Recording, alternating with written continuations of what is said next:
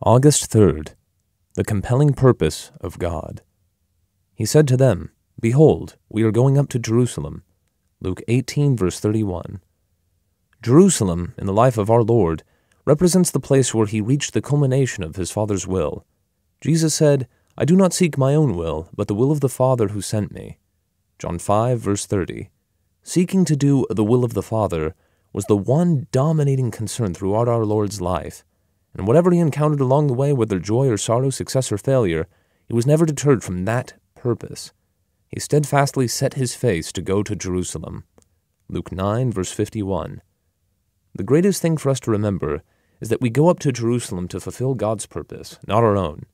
In the natural life, our ambitions are our own, but in the Christian life, we have no goals of our own. We talk so much today about our decisions for Christ, our determination to be Christians, and our decisions for this and that. But in the New Testament, the only aspect that is brought out is the compelling purpose of God. You did not choose me, but I chose you. John 15, verse 16. We are not taken into a conscious agreement with God's purpose. We are taken into God's purpose with no awareness of it at all. We have no idea what God's goal may be. As we continue, his purpose becomes even more and more vague. God's aim appears to have missed the mark because we are too nearsighted to see the target at which he is aiming. At the beginning of the Christian life, we have our own ideas as to what God's purpose is. We say, God means for me to go over there, and God has called me to do this special work. We do what we think is right, and yet the compelling purpose of God remains upon us.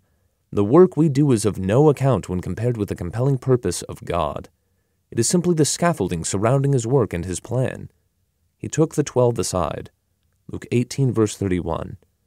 God takes us aside all the time.